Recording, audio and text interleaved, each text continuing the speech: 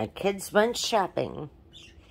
They got some really, really large fish tank there. I'm so happy to see that. What a great way to store some water and fish. They did some Christmas shopping for next year because things are really low on prices right now. So the house is a mess. They got this one filled in a tote of all kinds of stuff. They picked up more Bounty paper towels. Lots of soda. We have 9 of us here in this household. So that always goes over well. You can see they bought a bunch more stuff. They just piled it up in here and they went back out to do some more shopping. I think they're going to go do some grocery shopping. More toilet paper down there.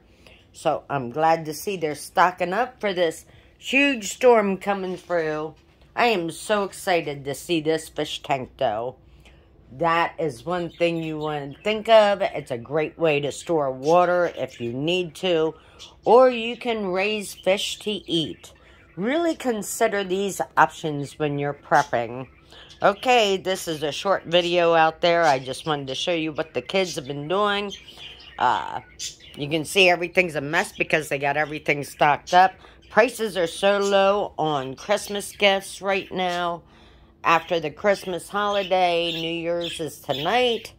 So I hope you have a Happy New Year.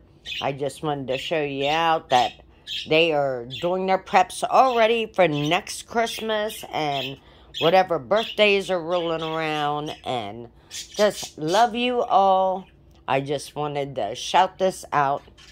I want to say thank you to all my prepper friends that have been coming on. I truly appreciate you. Charlotte the Charlotte Prepper, and Linda's Prepper Kitchen. Oh my goodness. They have been a true friends. I've been going on their videos. They've been coming on to mine. I've learned so much from these 2 ladies. I'm so happy they are new friends of mine. So this is a quick shout out video to them. I want to thank you. Later on down the road, I will do a proper shout out to them when I have more time. I will try to remember to put their links in the description. Okay, love you YouTube. Bye.